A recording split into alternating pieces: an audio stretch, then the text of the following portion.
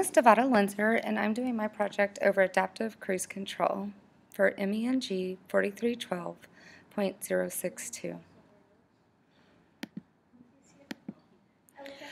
I'm interested in this project because there's a lot of times that I'm doing long distance driving to Florida or Louisiana, and maybe even one day up to Montana. The adaptive cruise control would help me a lot in these drives because when I get distracted, I wouldn't have to worry as much because I could be ensured that I was going to not hit the car in front of me.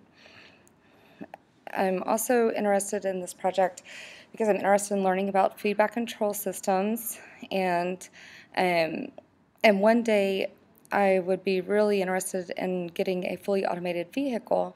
So this is like a step in that direction.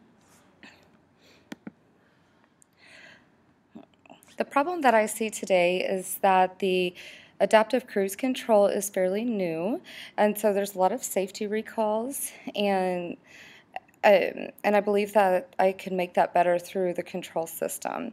I also want to avoid manual driving and assist the operator when distracted and meet desired speeds.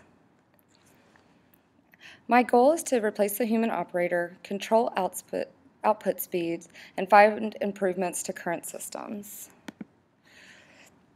Previously, there is already the cruise control that everybody is used to, and there is actually the adaptive cruise control, but like I mentioned earlier, there's a lot of recalls at this time. And then there's also backup sensors, blind spot sensors, and foundation to automation systems. This is just kind of a diagram of the car control system, which I'll be diving into in the later part of my project later on in the year. And here's the system diagram, kind of what I'm planning on starting out with whenever I start looking into the control systems. The design criteria for this project is outlined in the project requirements, and you can see on this screen what those are. The equations and software are also, as you can see on the screen, for velocity, acceleration, and etc. The software that will be used is the Simulink and MATLAB. Expected results are when given a force of 500 newtons that the car will reach maximum velocity.